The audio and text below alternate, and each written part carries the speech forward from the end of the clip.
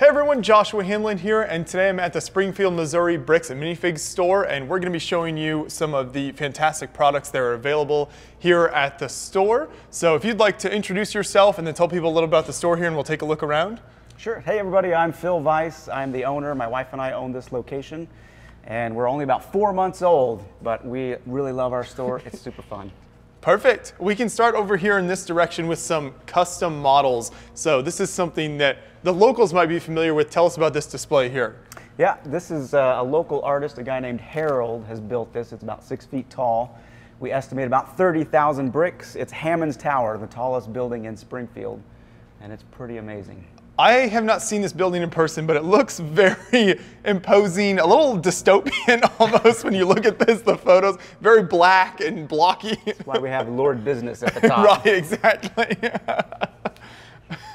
And then next to that is this really nice, what material is this minifig made out of? It is metal. Oh, it's wow. Yeah, okay. it's welded. Okay. At first, it looks like cardboard at first when you first look at it, but yeah, that's impressive. Yeah, it's 3 parts, just like a real minifigure, welded together with bolts and nuts. Very cool. And as we move this direction, you have your party room, but your party room is a little unique here as we kind of head inside here. You've got a variety of really great stuff on display, starting with this fantastic table displays. What is this? This is our work in progress for the store. We have our custom build. We're about 3 months into building it, and as you can see, we've done quite a bit, but there's a lot of little details we want to add in. We're trying to represent a bunch of different themes and biomes, but it's just been a whole lot of fun to work on it together.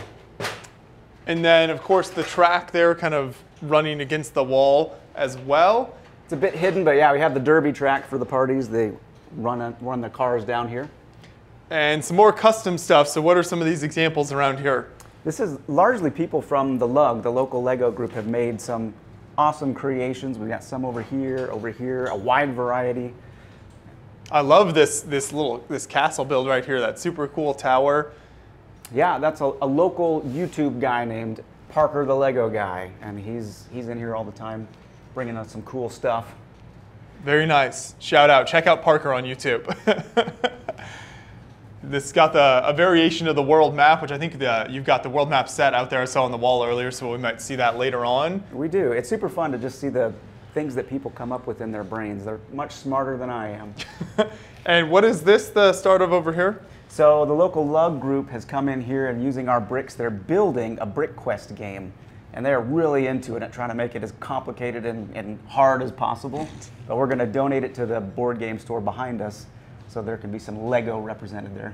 Yeah, that's really cool, and kind of incorporating it into the surrounding stores and stuff. That's a really neat idea. I like that. A little bit of educational material here on the desk. That's right, some fun stuff.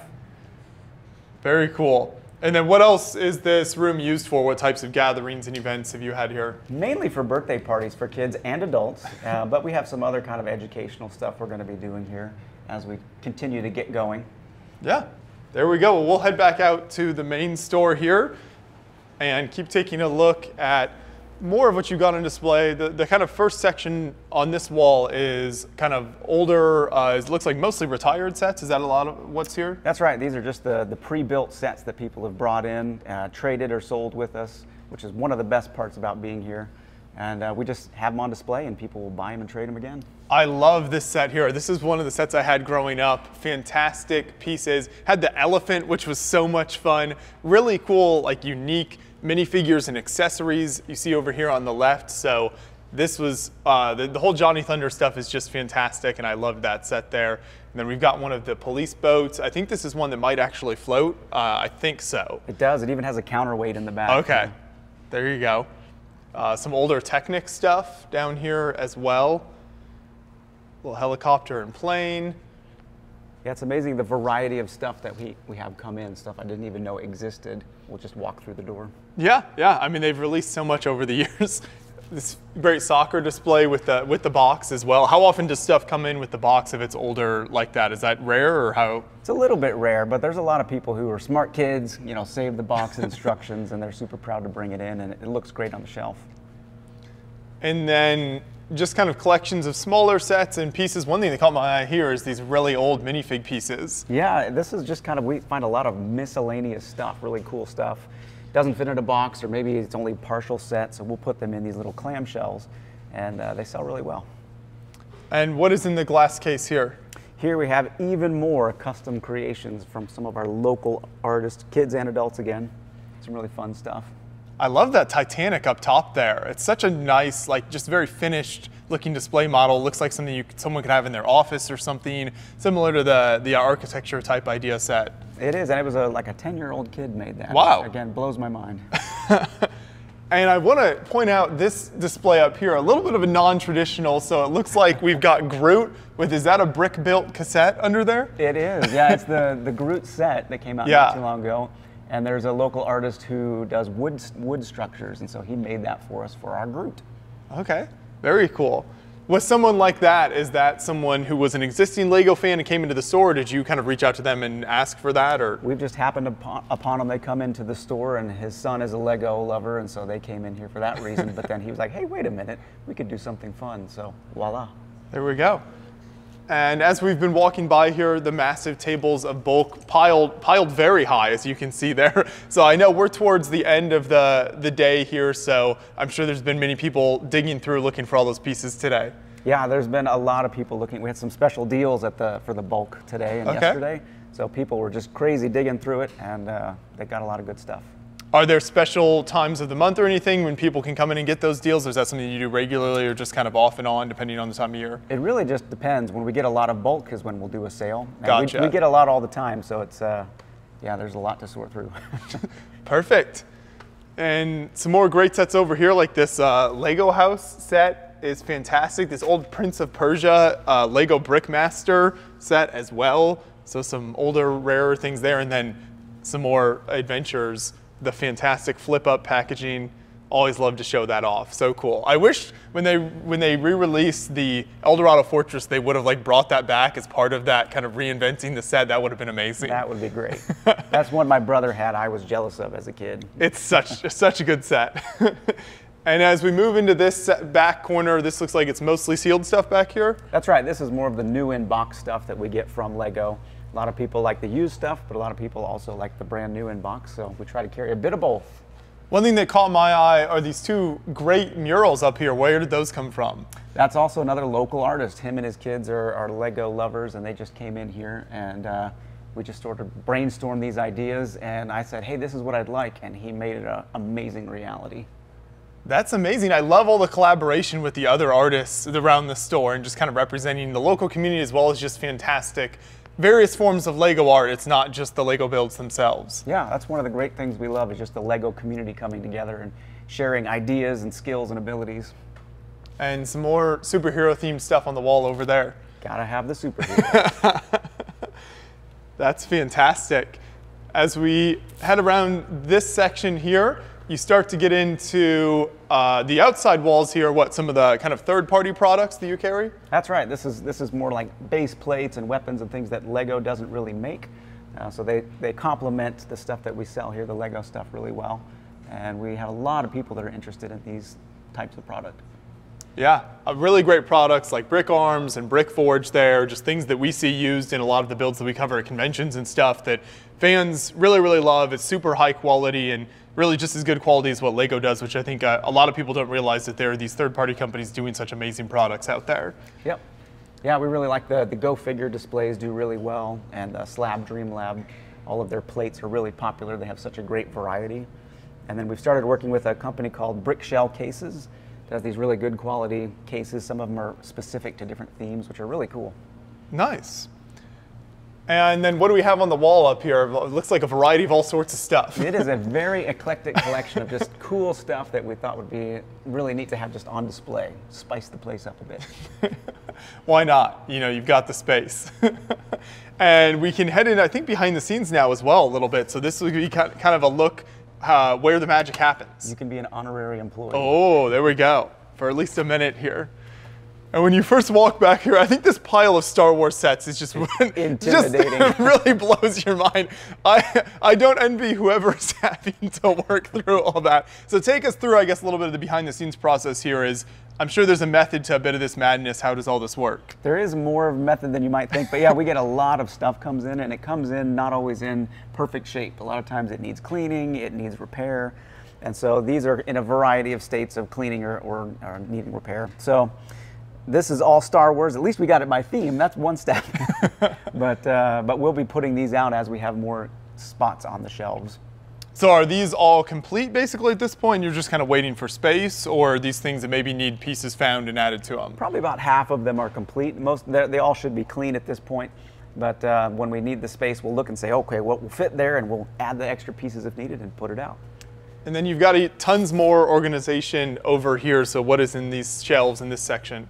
Yeah, we are a newer store, so we're still figuring out our organization in the back here.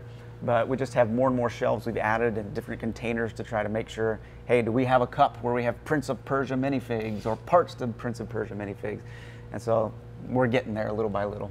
Is the goal to eventually get to a point where you've kind of like built up that, backlog of parts where it's like, okay, we got a set from this theme, we probably have those parts in this section here? Is that sort of what you're going for? Yes, for sure. It's come in really handy to already have some parts sorted out, because then we can really easily go and complete sets and find parts for people as they need them. Yeah, very nice. I think it's coming along nicely, so I'm sure you've only been around a few months. As you have more time, you'll get this more figured out. Yeah. Very cool. So that's a nice look behind the scenes there. As we come back out here, you get these really nice 360 display cases. What do you keep in this section? So right now, this is mainly Star Wars. We do have a bit of other stuff here, some older sets, which are really cool as well. This is kind of a main attraction point for people. I love the pirate sets here, like this one on the bottom, the Pirate Island, and you even got the box underneath there with the instructions. Very cool. And some of the smaller pirate stuff here as well. That always catches my eye. But then, of course, you've got, your giant Star Wars sets as always. Yeah, quite the contrast. In front of that is the ball figs here and the minifig maker. So between those two, does one tend to be more popular than the other, or kind of draw different crowds? Definitely the minifig maker. People are just constantly here. There's almost always a circle of people building really cool stuff. And it's really fun to see what people put together, whether it's their family members or some crazy character. It's very popular. Yeah. And the ball figs more if somebody's looking for maybe that complete minifig already. Yeah, some kids don't feel that creative, so they'll grab something out of here. Or their mom says, hey, you got 2 minutes to pick something. Oh, they'll grab it real quick. And then there are tons of cases of sets towards the front here, which also are in glass, so you kind of get a really nice perspective and view on them. Is this always just kind of a variety of everything? It is, and we have quite a high turnover of these here. We tried to keep them by theme at first, but it was just so hard to keep moving everything around. There's quite a variety right now. Mm-hmm. I see this one down here also with the fantastic kind of snowy architecture, looks fantastic. And then you've got some Minecraft stuff as well. So really nice variety, like you were saying. I think it's just really impressive, and tons of superhero stuff, older Harry Potter sets. Mm-hmm. Is there anything that you kind of hope comes through the door at certain points? Is there anything you've kind of been looking for? You're hoping like a theme or a specific set? The pirate stuff was always my favorite as a kid, and really still is. But I just like seeing the old sets, especially ones that I had no idea existed. From around the same time I was collecting Legos as a kid, it's like, how did I not know that existed? So that's kind of fun. What is this wall of parts over there? That's the premium part. So we spend a bit of extra time pulling out stuff that we know people are always looking for, so they don't have to go through and dig. There are some of those parts out in the table, but this just makes it easy for people to find that really cool stuff to finish off their mocks in particular. Very helpful, yeah, and you can see some great parts there and really great colors represented too. Mm-hmm. And then right next to that is a case of some Abby Dabbles products. We see them at conventions a lot. Their stuff is absolutely fantastic, so it's really cool to see that represented here as well, like we said earlier with those third-party products. These are more of kind of the established kits and everything, which look really cool and I'm sure is nice, especially for the kids to have something smaller. Yeah, they're really neat. We've just started carrying these and they're super popular. They just kind of fill a gap again of stuff that Lego doesn't really make. And people just are always wowed by this one little carousel. And what are these cases of minifigs there on the wall? We have some custom minifigs from 3 different companies. We have Big Kid Bricks, Minifigs.me, and a local guy named Engineerio. His real name is Paul, but he has just become an official vendor for Bricks and Minifigs. So there's some really cool custom minifigs. Again, that most of them are ones that Lego doesn't actually make. So this is a cool option if you really want that one minifig that Lego doesn't have. Yeah. Well, do you take any kind of requests or anything like that if someone comes in and says, oh, I'd really love to have a minifig of this person or this thing? Will you reach out to any of these companies to try to get that, or what is that process like? We do. We already have done that with the Engineerio, Paul, the local guy. He's super talented. You tell him a character. I've done it personally. Okay. And he will come up with a creation really quickly, and then he can produce 1 or 50, whatever you need. Fantastic. That is super cool. Yeah, I love that. As we move down here to the cases, you get into the animal section first, which always has the dinosaurs, always catch my attention. You guys have a really nice variety there. I think that looks fantastic. You've got these fantastic older castle minifigs here, even some sealed as well, which is super fun to see. And then pirates and all sorts of really great stuff is always super cool as well. And as we move around to the front here of the checkout area, you also get into, it looks like superheroes, and then kind of your specialty Disney minifigs displayed up there? That's right. That's again from the brick shell cases, a custom display they made for the series, the Disney 100, the new ones. Really neat. This section in the middle is super packed, so what all does that include? Oh man, this is the CMFs, the collectible minifigs. We have a whole bunch from those series. And then on the bottom, some other random stuff from different series like Lone Ranger and Disney, and just a bunch of scary creatures. And is this some special minifigs up here? These are some that one of our staff made, some custom Star Wars minifigs that again don't exist. Nice. We just used random parts from regular Star Wars characters. I think the one in the middle is definitely my favorite. Yes, he's super popular. And speaking of Star Wars, you have a massive case full of tons of Star Wars minifigs here as well. We do. This is one of the most popular places here for the minifigs, all the Star Wars. You have to have them. And then on the back there, you see tons more open sets as well. You got some of the older like pirate ships. You've got that great, I think, Exoforce set over there as well, and the big green wheels on that, which is a super cool looking set. Of course, the massive Titanic there, trains, so again, kind of some of everything on display there. How do you decide kind of with the store layout of where things are going to go when you've got sets like that? Usually the ones we put back here, since they're a little bit harder to see, are the bigger sets that you can see from a distance, or we can always grab them for you. But again, some of it comes down to where do we have some holes we need to fill because there's so much turnover. Mm-hmm. No, really, really nice looking displays there. I think there's one last section of minifigs we didn't touch on yet. You've got, of course, all the Minecraft, just super popular, and it looks like maybe Ninjago down there. Yep, yeah, we have Ninjago, a bunch of other random stuff as well. You have to have your Trolls and Teenage Mutant Ninja Turtles. So there's a fan of every series out there here in Springfield, so it's fun to see who comes in looking for what. Yeah, well, this is a fantastic store here. So you've got so many great products in here, and I know you've only been around a few months, but do you sell anything online, or do people have to come into the store if they want to check stuff out? We don't currently. We'll get there someday, but we've been trying to focus on our local community just to kind of get that kick-started, get people used to trading and selling, but we'll get there eventually. Okay, nice. What is your online presence like in general? Do you have social media and stuff? What types of updates do you put out there? People may want to keep track of what you're doing and what sets are coming in. Yeah, we post pretty much daily on Facebook, Instagram. It's Springfield BAM, Springfield BAM. But yeah, there's always something interesting to post about around here. Perfect. Well, thank you so much for the tour around the store. There's lots of unique things here, from the art and the custom buildings, of course, all of the incredible Lego products that are available. So for everyone watching, if you ever are passing through the Springfield, Missouri area, make sure you check this store out. We'll have links to the website and all of the social media in the description of the video as well. Thank you. Thank you very much.